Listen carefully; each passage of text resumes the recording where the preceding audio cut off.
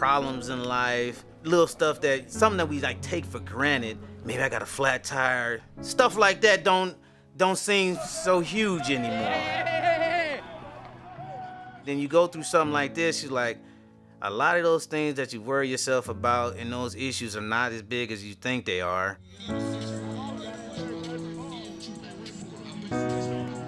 And you got to go through something like leukemia. You know, now that's something that's real. It's something that it really, really affects you. Yeah.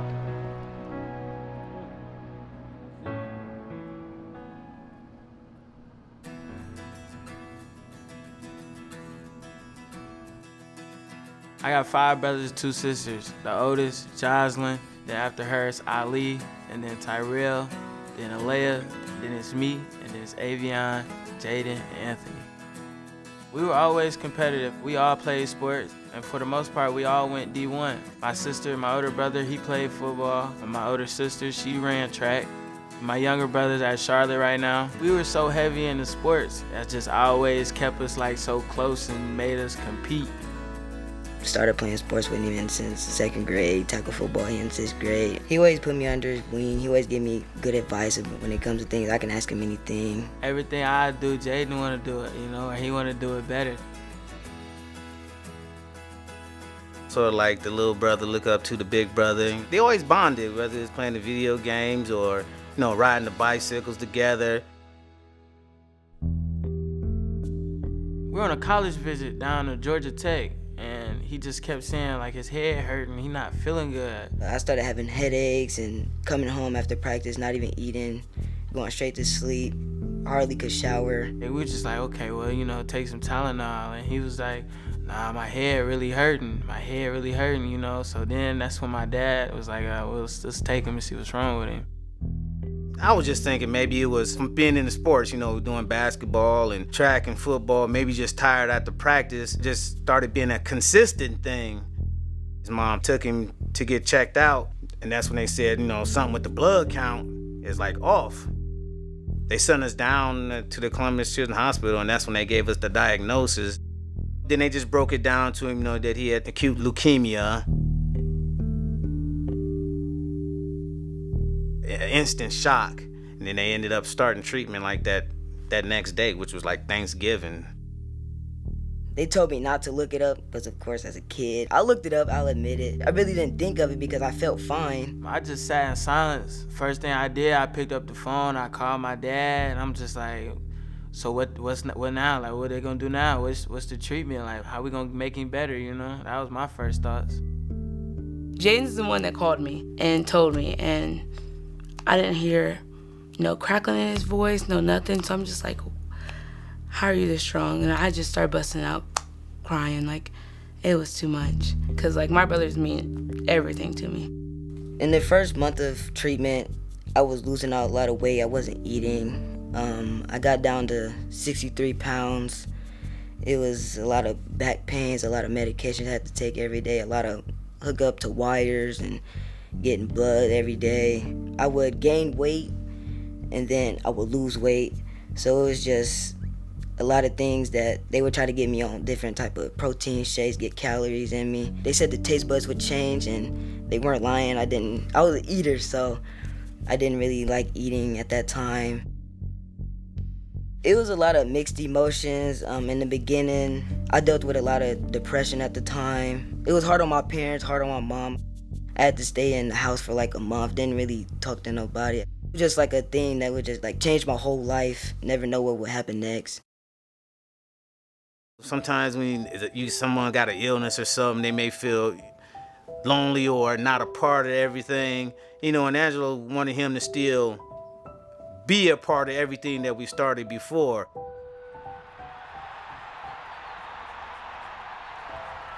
I had him on the sideline. He was our captain. Like, he used to come out for coin tosses, and he was like our designated captain. So he was out there with us all the time. That's where he was supposed to be anyways, you know? So for him to get sick and not being able to be out there, it's like my duty to have him out there with us. He looked up to me a lot, so I felt like everything I was doing it for him now. We all just came together. It wasn't a grieving thing. It was more of a, we strong, we together. He gonna be strong and we gonna get through this. Once he started getting into treatment, we knew what it was. We wanted him to come to his final college visits and be a part of his final decision. Once Jaden was able to get back out on the road, he was still going through extensive treatments, but I think Angelo just knew that he was gonna come through and then they can continue their journey together again.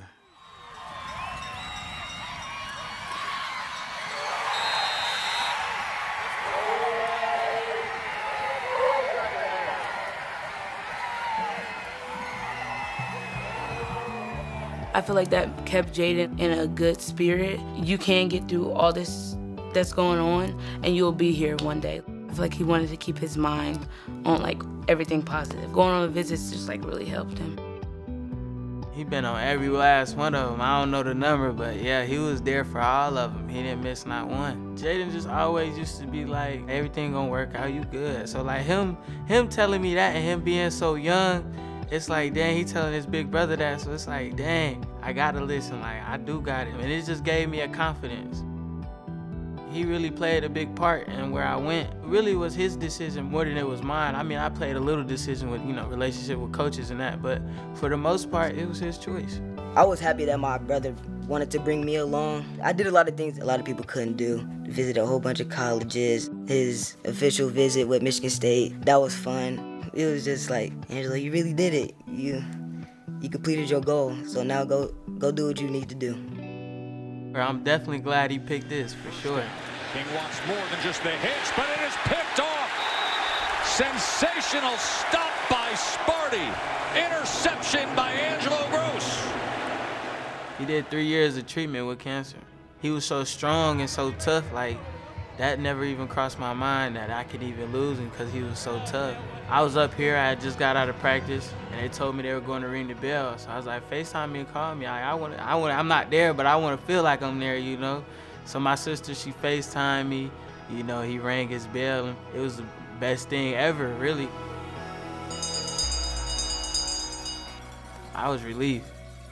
It brought us all closer. His ribbon, it was Jaden Strong above it, and we all got it tatted on our body somewhere, like almost everybody in my family. So we all got the matching tattoo, like Jaden Strong, because he was strong. I've always felt like a source of motivation for him ever since I've gotten sick. I've told him to always push through and do what he needs to do, and does what Angelo does. I look up to Jaden all the time. Now he's back on the football field, so like, and he sent me his plays and his clips. So it just be like, man, he went through all this and he's still out there, he's still going. So it's like, all these little injuries I try to play through, it's like, man, I could do it, he did it. Like, I definitely look up to him for sure. I feel like we really use that as like, don't take anything for granted, because you never know, the next day anything can happen.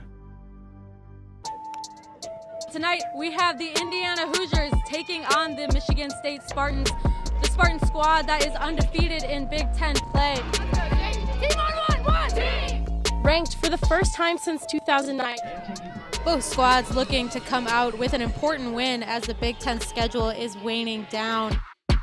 DeBow will take the ball up the right-hand field. Sargent on her right hand, looking for the through ball. DeBow keeping it. Now plays Sargent. Sargent serves it in. And it's a goal for MSU. Sargent with the serve. And a beautiful header. MSU now on the attack. 2 against. And a shot. No goal. And it was a close opportunity there. Weber with a cross and a shot.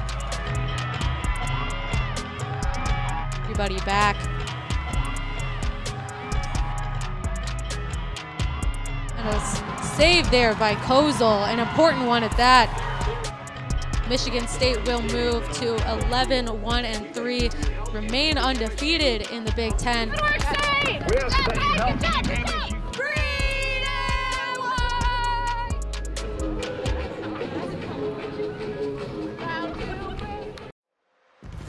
Good evening, everyone, and welcome to Mon Ice Arena on the campus of Michigan State University. It's a Thursday night, but it's hockey night in the capital city. Michigan State getting ready to open up a 2-game home set against the Riverhawks of UMass Lowell. This is a good team coming into Mon, Scott. This is going to be a good early season test. We've got to put 60 minutes together. This is going to be a tough, physical series. And we are underway. Michigan State wins the opening draw. Riverhawks coming down into the Michigan State zone. They feed it out in front, and it's tipped in for a goal. UMass Lowell opens the scoring here in the first period. We are back to 5-on-5 hockey. Yes! Shot. Goal! Oh, how about that? It's an even strength goal. Muka with the tip and his first goal as a Michigan State Spartan. Let's keep it in off the draw. Hey! Goal for Michigan State. That one, no question. Miroslav Muka gives the Spartans the lead. 42 seconds apart. Michigan State doing a great job on the draw here in this first period. 18 wins to only 7 losses. Onto the stick of Dortmund. Yes! Shot from the far side. Goal for Michigan State. Christian Krieger gets in the act. Make it 3-1 Michigan State. And the Spartans will take a lead into an intermission for the first time this year. Riverhawks back to pick up the puck. Back into the Michigan State zone on the far side. Brian Chambers got it out in front. Shot and a goal for Mass Lowell. Power play goal for the Riverhawks within the first minute here, taking advantage of that power play opportunity. Scott with the bank off the backboards. Just a good bounce. You look at the shots on net here in this second period. Michigan State right now with only one. A whole turnaround there compared to that first period.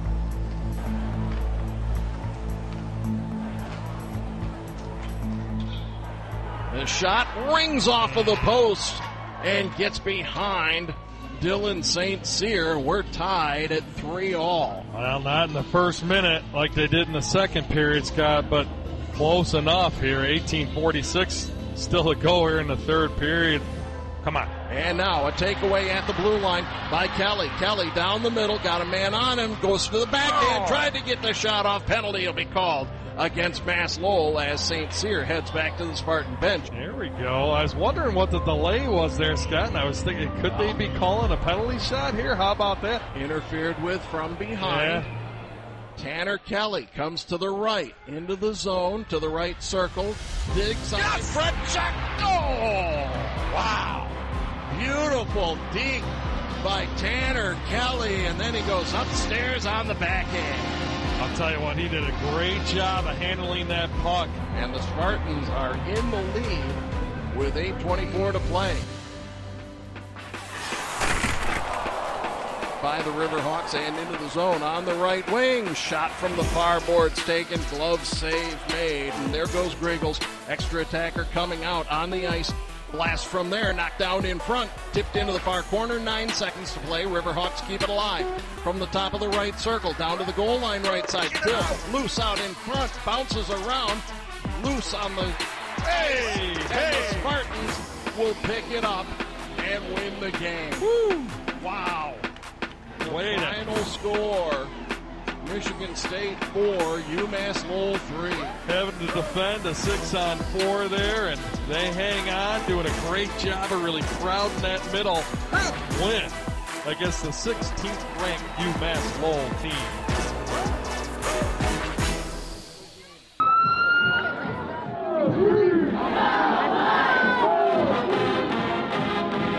Welcome to East Lansing, and today it's homecoming. And it's Michigan State hosting the Badgers of Wisconsin. It's beautiful out here. The trees have turned very comfortable outside for a mid-October football Saturday. Happy homecoming, Spartan fans. This, folks, is homecoming afternoon in East Lansing. Go Green! Go Green! The 106th homecoming game with the Wisconsin Badgers in town. Don't let anybody tell you what you can and what you can't do. If you believe it, then that's what you can do.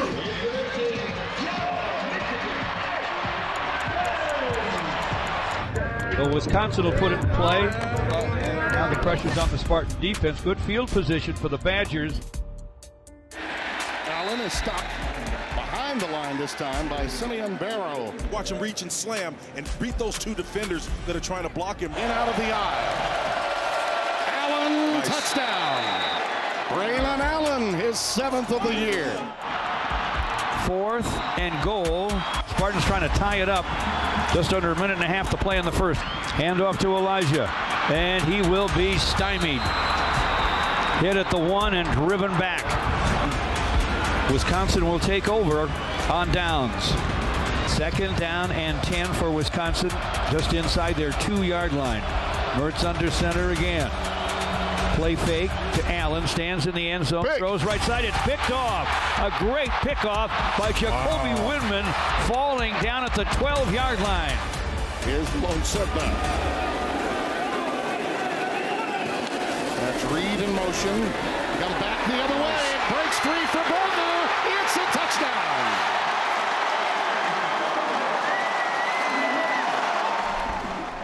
Nowakowski in front of Braylon Allen in the eye, and Allen takes this handoff off left guard, goes in standing up.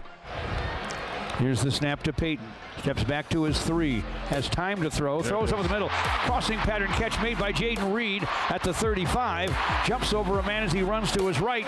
Virtual deadlock we're in for. A nice second half here. Because Mertz was surveying and going through his checkdowns and did not feel it coming. Well, Charles Bradley with a big-time corner cat blitz. A delayed blitz, too. Play fakes to Allen to the right. Throws it left side.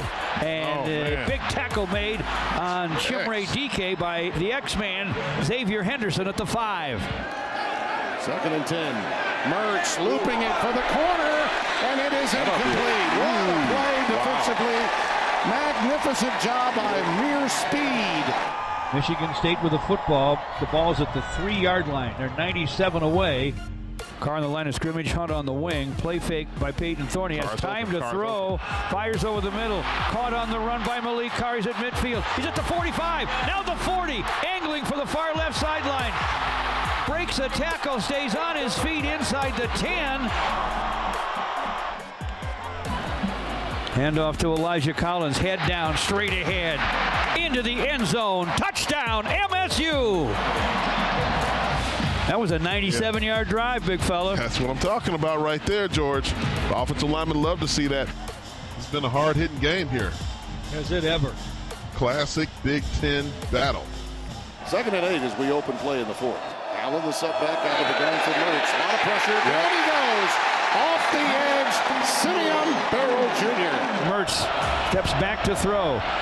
This time throws it out left side to a tight end. Great block tackle by Angelo Gross on Jack Eschenbach at the 33-yard line. 2nd down and 8. They'll snap it in a hurry. Peyton Thorne winds up. Throws to the right pylon. Jump catch. Keon Coleman. Down he comes with it. Touchdown, MSU. Skylar Bell in motion, left to right. Handoff to Allen, and Allen is shoved back as he hits the line of scrimmage. Listen to this crowd. Yeah, some energy on the sideline, too, with the players. First looks and looks, throws back corner of the end zone, and it is caught for a Wisconsin touchdown. So guess what, folks? We're going to overtime. Motion Jaden Reed, left to right. Jaden wants to throw it. He's got a man at the goal line. Jump catch made for a Spartan score by Keon Coleman. Touchdown, MSU. Takes the snap. Has some time. Fires. It's caught inside the 5. And down goes Chimray DK across the goal line for a touchdown for Wisconsin. Wisconsin at the Spartan 25, of course, as we start the second overtime. 1st and 10. Handoff to Allen. Ball came out. Hit down at the line of scrimmage. Is the ball loose? Yes. Yes, it is. And guess who's got it? Yes. Deshaun Mallory. Snap back to Peyton. Winds up and throws to the end zone. He came down with it. He got it. Jaden Reed. Touchdown, MSU. The Spartans win their homecoming game. Incredible. Spartans win over Wisconsin in double overtime. Peyton Thorne, and why not? To Jaden Reed, caught it over Ricardo Hallman.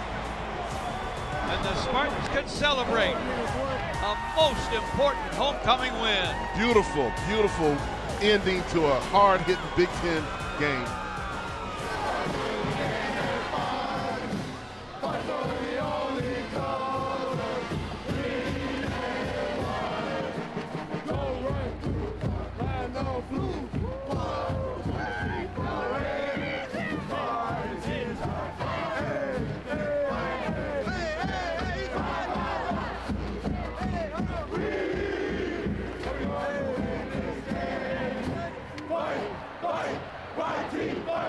Victory forever.